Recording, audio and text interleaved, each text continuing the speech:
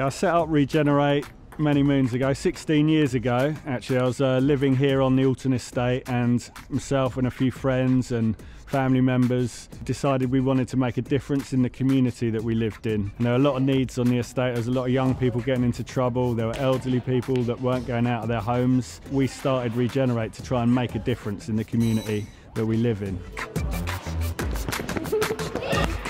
So now Regenerate's running loads of different projects. So we've got a couple of youth drop-in centres, a youth club, we've got a couple of music studios, we run football clubs. But the thing that's really exciting for me, a lot of the young people that are growing up through these kind of outreach projects that we're doing on the estates are now becoming the volunteers, and they're the ones that are making a difference in other people's lives.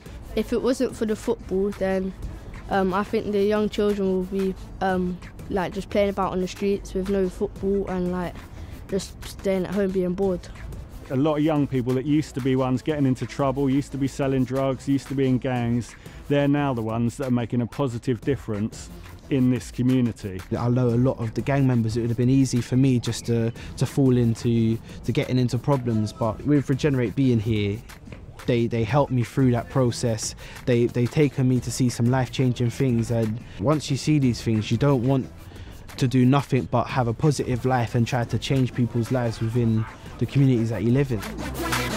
We're so grateful to the Wimbledon Foundation for all their support. Like, we couldn't be doing what we're doing on the estates without them. Wimbledon Foundation been really supportive. It's not just a grant where you get money, but it's an actual relationship, which is really great, really supportive.